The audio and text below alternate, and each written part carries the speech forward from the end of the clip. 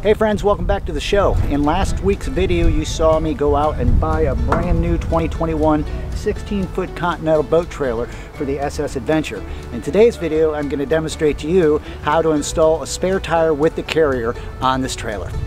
Apologize about the outdoor noise and everything. We're back here in the storage area of the RV park which I stay, and somebody's out across the other side of the tracks target shooting with their gun. So what we're working with is 12-inch tires and wheels stuff. The same exact match that came with the trailer, but I had to buy this separately.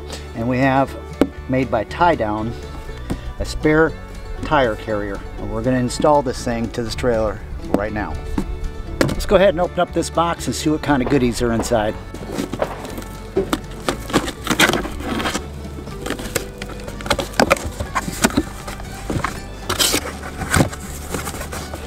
Ooh, this thing looks heavy duty. Look at that.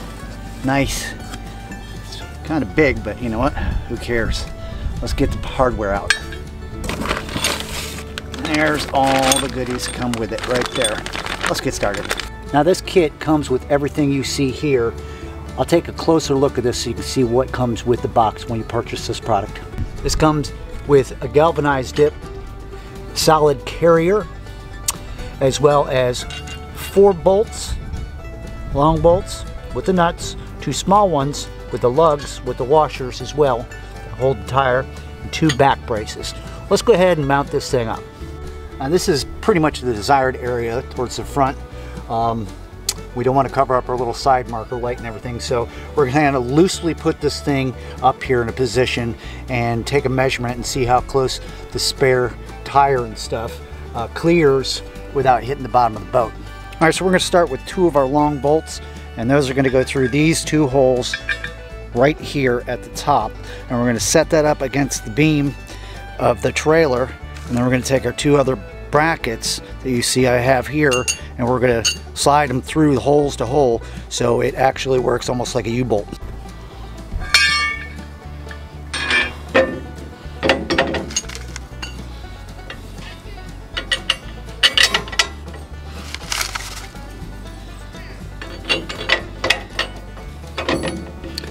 Something like that.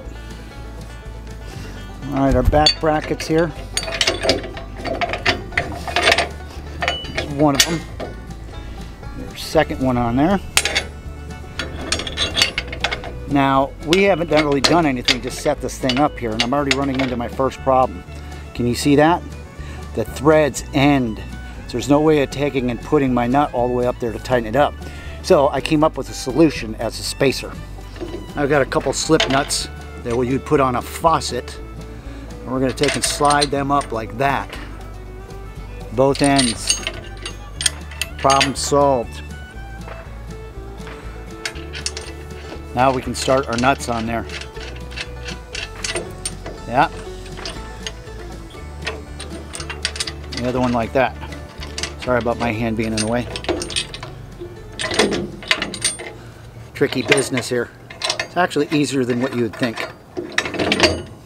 Alright, so you're going to need a couple wrenches to do this install. I got a 3/4 inch open end wrench and a crescent end to hold the front end of this tire carrier.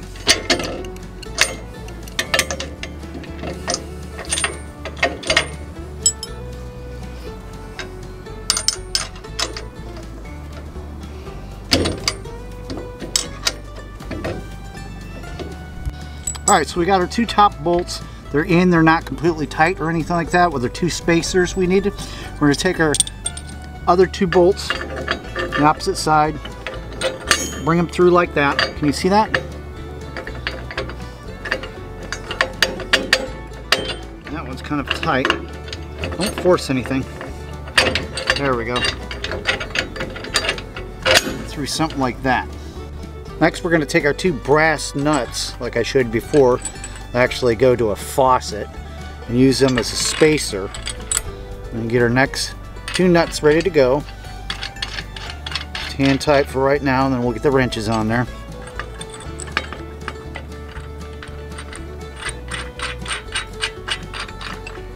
And we'll go ahead and we'll get this fastened down and get it in position where we want the tire to end up when we're finished.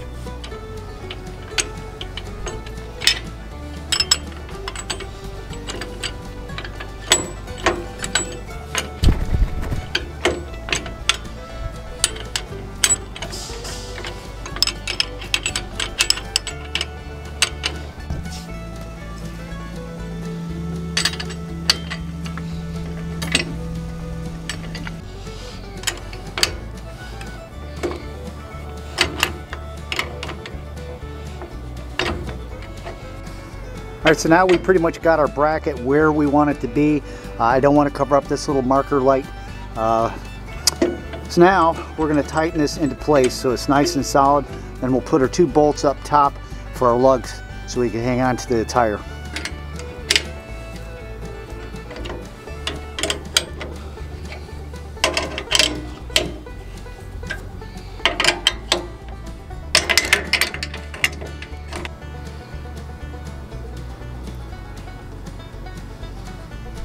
All right, so this is kind of how we're set up right now. The bracket is in place, it's nice and solid.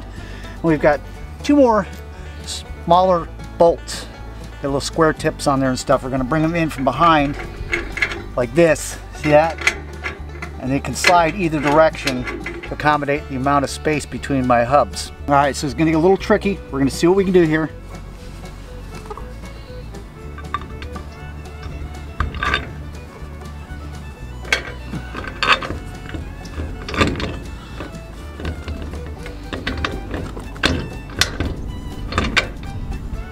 All right, we're down to our last 2 lug nuts. Let's go and get them started.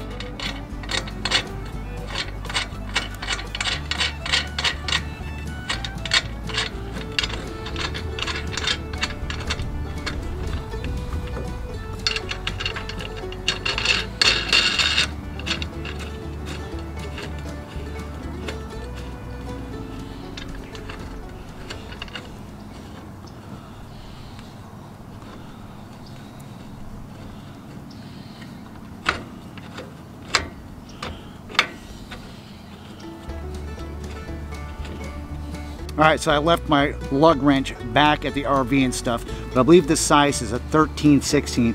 We're just gonna snug those 2 lugs down and we'll see how we look.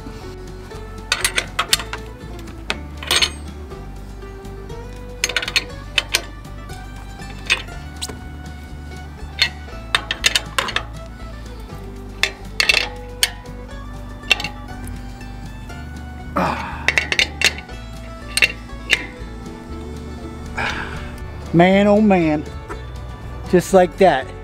Lickety split, there she sits. Fits perfect, great clearance between the boat. Still got my marker lights and all that other good stuff you can see. One more thing to top it off with a cherry. How about a spare tire cover made by Smith for a 12-inch tire?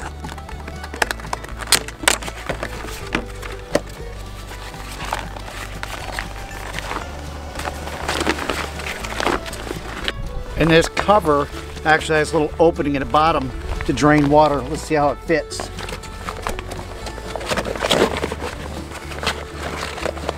Come on, Tim. You can do it. Come on. A little bit more. Gotta get it on there just right.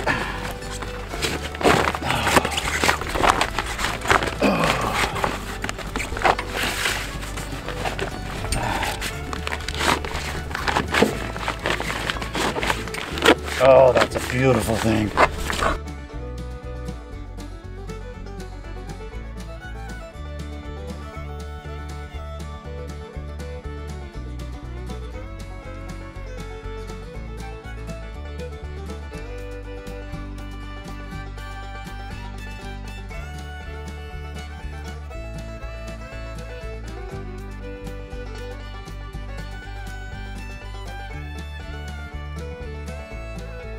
Hey, that's going to do it for this one. Thanks so much for hanging out and watching the video.